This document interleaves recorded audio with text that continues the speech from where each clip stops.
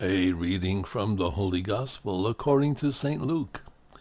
Jesus said to his disciples, I tell you, make friends for yourselves with dishonest wealth, so that when it fails, you will be welcomed into eternal dwellings. The person who is trustworthy in very small matters is also trustworthy in great ones, and the person who is dishonest in very small matters is also dishonest in great ones. If therefore you are not trustworthy with dishonest wealth, who will trust you with true wealth? If you are not trustworthy with what belongs to another, who will give you what is yours?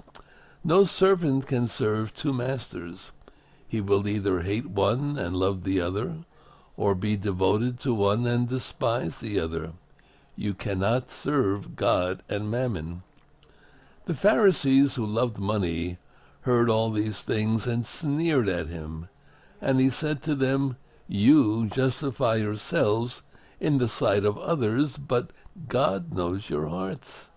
For what is of human esteem is an abomination in the sight of God. The Gospel of the Lord. Praise to you, O Lord Jesus Christ.